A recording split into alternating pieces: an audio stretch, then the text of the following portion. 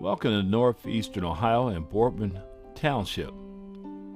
Boardman Township was developed in 1805 but founded in the late 1780s by Elijah Boardman, who you'll see shortly. Their picture was a flyover of the Boardman area. The Boardman Strip Mall here pictured here was built in 1950, Boardman Plaza. The original Boardman Plaza sign was mounted here. Here's one of the mount points, which is located just slightly under where the sign that I showed you is located. Let the walk begin.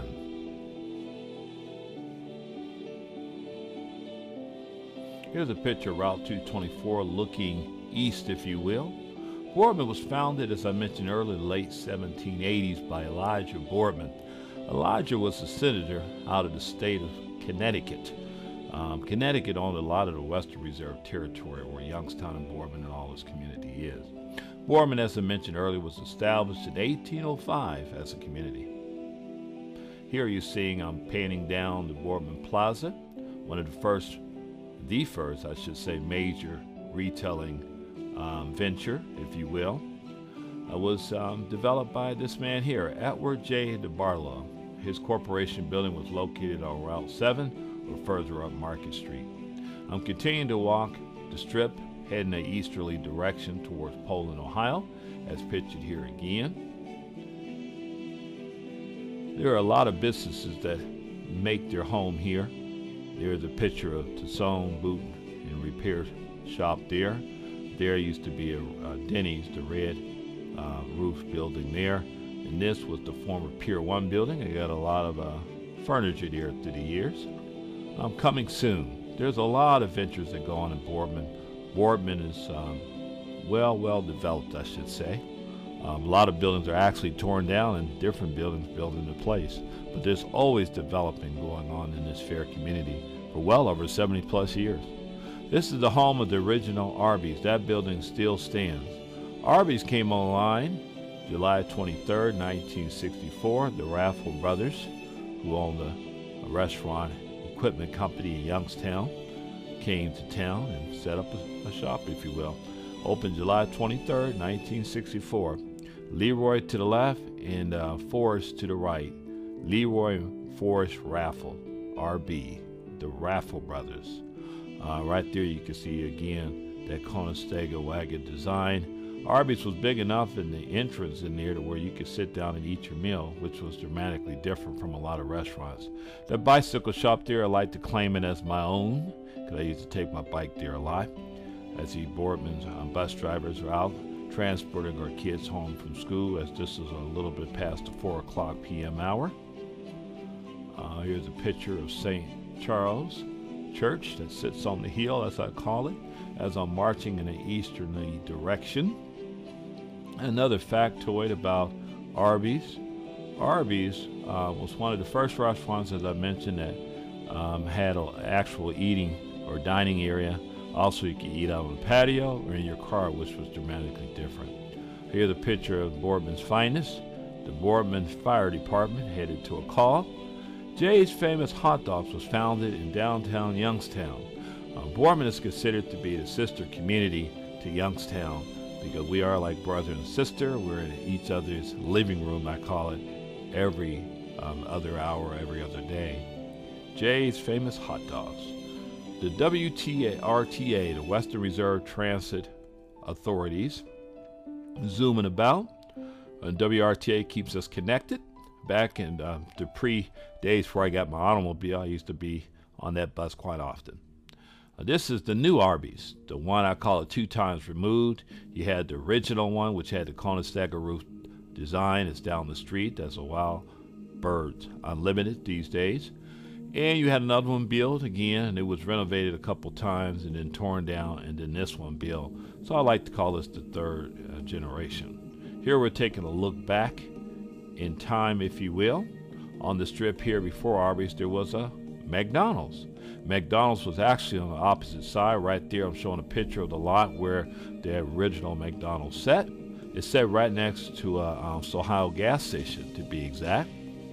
And now it lies on the opposite side of the road, right next to what used to be a Pontiac dealership. Jim Pace Pontiac and other Dealerships were in that space for a lot of years now. There's a CVS there.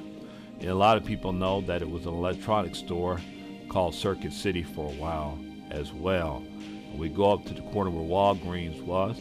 As you can imagine, every building you see here has been replaced through the years. Boardman is one of those communities that's always in transition. Right now I'm spinning around looking at Route 7 right there, Route 224, and I'm going to look back south as we're looking towards Youngstown, as the cars are peeling off from the Youngstown coming north, and on the Route 224 headed east. Down the strip is vast. You'll find a whole nother shopping community down on that end. Here's a plethora of different architectural styles I wanted you to take a look at. Right here is a BJ's restaurant, to be exact. There was another restaurant there prior called Cheddar's. As I mentioned before, Boardman is always developing. Here's a picture of the Southern Park Mall, which is celebrating their 50th anniversary this year. You can look there. Southern Park Mall was named after a popular horse racing facility back in the day called Southern Park.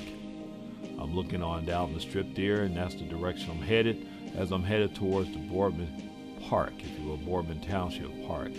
The Southern Park Mall came online in 1970, and here it is this many years later, still trucking along. This is kind of like what I call the backside of the mall. If you look straight ahead, you'll see a former Dillard's was housed there.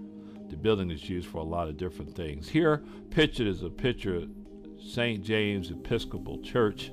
They used to occupy the space where Chili's is. Right there, way back in the day. I was sitting in the car as a child, and my mother went in the mall, left me in the car, and I actually saw the church put up onto a flat bed of a special truck. There are motorcycles enjoying the fine weather. So this is a 74-degree day in Boardman. I saw it transported on up Route 224. For years I didn't know where they put it down at, or if it was staying in the township, to be exact. But it was transported, if you will, and that would have been 1972. A year before that, the church had moved its congregation on to Glenwood Avenue, 7640 to be exact. Here's a picture of a lot of businesses, if you will. There we go. Oh yeah, I believe there's gas wars going on within the community. You have a Sheetz on one side. There used to be a former fire station near, along with a monument place that occupied that space, and I'm paying tribute to fire station number 1. And here's a picture of the railroad tracks that used to bring the train loads of people from Youngstown out to here to where they can go to the Southern Park racing facility. Remember? That was the line right there that brought the people out to Boardman back in the day. Boardman was like an escape from the smog and, if you will, dirty air of the heavily laden steel industry that was going on in the Youngstown community back then. Boardman represented an escape. We're entering the Yellow Creek watershed here as you're looking at the shops at Boardman Park, and a lot of plazas going on down the strip as we continue to go towards Poland. Walmart and Gabriel Brothers, or Gabe's they call it now, are a lot of stores that occupy the retail space going down there, but this strip cascades far and long. Definitely one of the major retailing hubs within the Tri-County community. Welcome to Boardman Township Park, the Green Oasis. Made this here in tribute to William W. Boardman, son of Elijah Boardman. He is the one that supplied the land and the money to have this church built. In the beginning, it didn't have the steeple nor the belfry, and it didn't have the stained glass windows and stuff. A lot of people say it was a meeting hall in the beginning, and then it transitioned into a church, and now it transitioned back to a meeting hall. If you're a Boardman resident, you know the story 100%. But a very, very lovely edifice that occupies a grand space of honor. If you come into the park, it's immediately to the right. There again, it was built in 1827, making this church over 194 years old. I was really surprised that it survived the truck transport up to its hopefully its final resting place, so to speak, that they keep it up through the years. It was placed on the National Register of Historic Places in 1977, I believe, that date. And you saw the historical placard. If you stop the video, you could be able to read it. I'm going around and showing off the old English architecture of this grand building there again, which was left to us, I would say, by William Boardman. It was his monies and his insight, as he was an Episcopalian, to have this church built. Grand structure. I'm showing you every bit of it. If you look up the English design, and every bit of this has symbolism in the design qualities. If you're looking up towards the apex up there, towards the roof line, you can see what I'm talking about.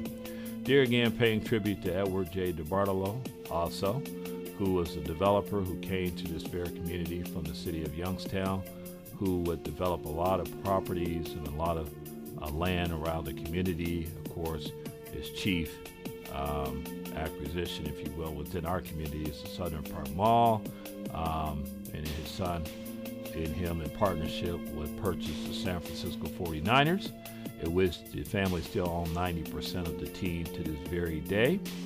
I would like to salute the DeBartolo family as a whole, from Eddie to his sister Denise. The DeBartolos became a very important family within the community, and they are continue to serve as an important community in the area of philanthropy, etc. My hat's off to the DeBartolos, which held out of Youngstown, originally Smoky Hollow, as I mentioned, in Princeton Avenue, and then transversed out into the township of Boardman. Look at this grand architecture as I continue to go out 360 all the way around here. I want to make sure I get every bit of it, and I don't want to leave anything out here and that. And I want to pay tribute also to people, notables, if you will, that grew up in our community, this community. Bernie Kosar, John Greco, Maureen McGovern, Elizabeth Hartman, to be exact, and Mary Ellen Kay. Those two were actresses. Maureen McGovern was a singer and a Broadway performer, as we know. Bernie Kosar played for the quarterback for Cleveland Browns, so he was football. And John Greco was an offensive guard for the Cleveland Browns as well. Hats off to those Boardman natives, if you will. A year before the church was relocated, the congregation rather was relocated to 7640 Glenwood Avenue, and this is St. James Episcopal Church as it is today, in the congregation that goes on. This church was developed, I think, in 1809, so the congregation was formed then. Goes way back. Boardman Township houses the police department and other governmental offices as well. It's a very, very grand structure. Wish I could have given you a much better picture than that. Boardman continues to be a major retailing hub. On the other side of the county, as I call it, is the city of Niles, Ohio. You will find the Eastwood Mall, and that would be the 422 corridor. Speedway is coming here, as you see, and on down the way, looking in that direction. A brand new Myers is almost ready to be open. I believe it's opening mid-May. Tribute to Edward J. DeBartolo Sr. I'm Joseph Napier Sr., creator of this video short that pays tribute to the township of Boardman, Ohio, and Elijah Boardman. I thank you for coming along with me on this short journey.